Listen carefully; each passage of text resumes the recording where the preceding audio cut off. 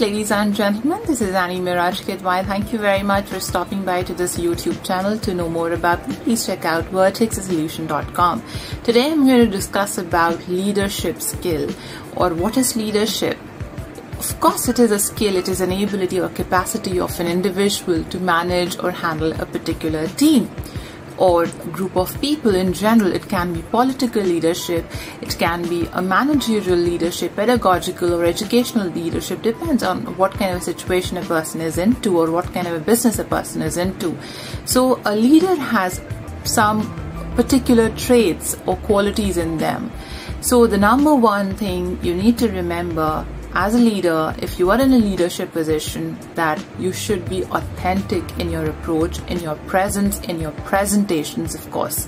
What I mean by being authentic, you need to appear authentic. The more people or the team members or people who you are leading are able to trust you, they can work productively under your leadership. So it's very important to look or appear authentic in your approach, in your gestures, in your communications with your team members or people whom you are leading. The second most important trait or a quality of a good leader is a leader is always updated. You need to have knowledge about various cultures, diversities, various trends and technologies, political news you should be aware of, global awareness you must be having on various different topics. So you need to be updated.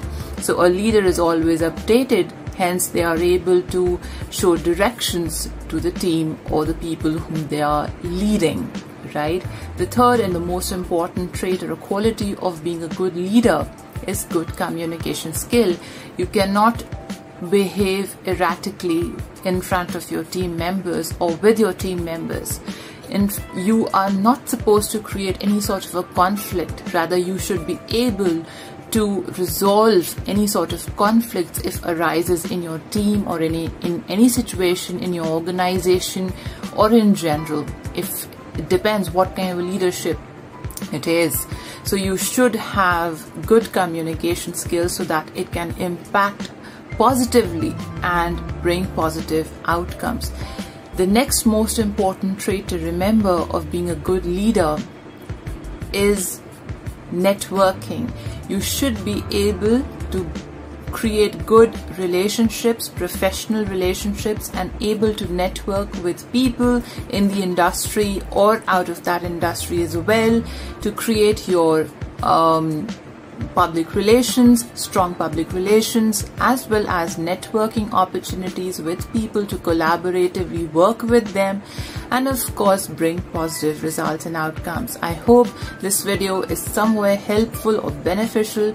Please subscribe to this YouTube channel for such educational content, and of course you can join our academy for elaborative lectures on various topics with various other tutors and teachers as well.